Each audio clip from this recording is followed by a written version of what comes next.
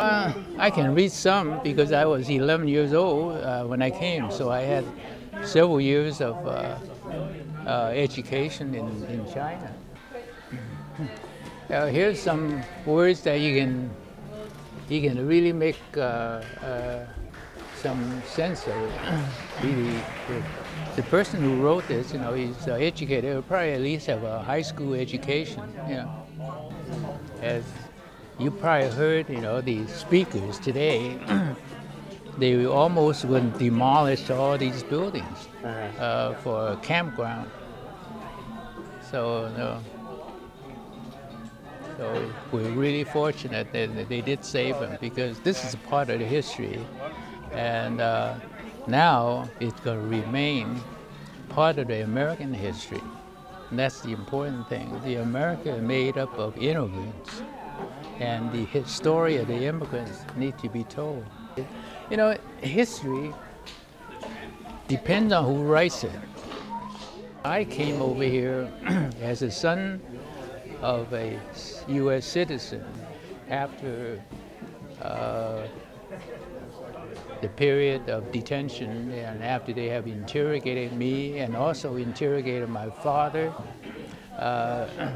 Then I was admitted. We met somebody sitting in front of us. Yeah. They said they came in 49. 49.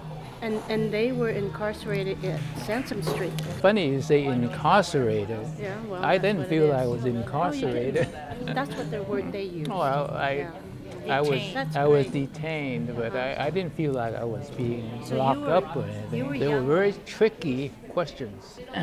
I can trick you with even about your own home, because they ask you about your family, your brothers and sisters, but beyond that, they ask you about your house.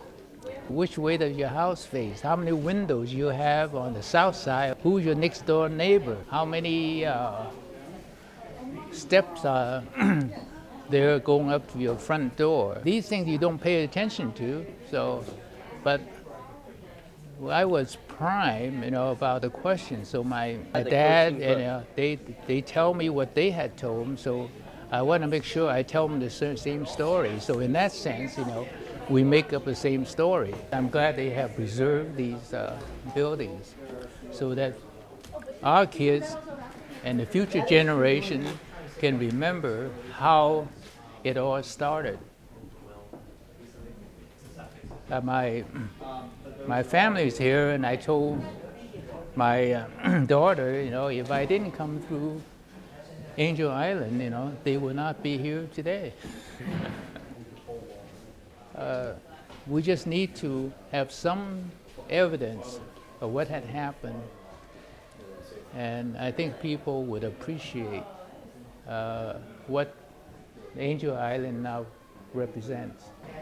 So I look at this as part of my life and part of the history of the Chinese in the United States, because all the Chinese that are here, they came through as immigrants, and then they have their offspring, their children like you. So we are, again, fortunate to be part of the history, part of the ones that are writing the history of the United States. My name is Robert Hong. I came here in 1936 as a detainee and trying to immigrate to the United States. I was 11 years old then, and I'm now, that's 84.